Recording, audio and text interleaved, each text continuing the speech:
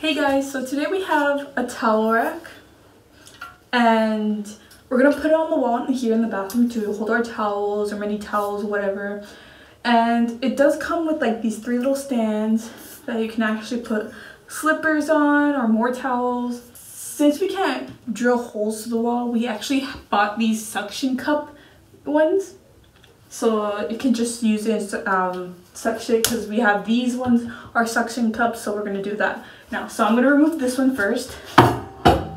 Since we're not drilling holes here, we can actually use it as a temporary use. So let's say you didn't like the placement that you place it on. It's very easy to just take it off and put it back on. There, I put it high enough so then we can put some more towels down here, and you can put any towels right here. And I hope you guys enjoyed the video.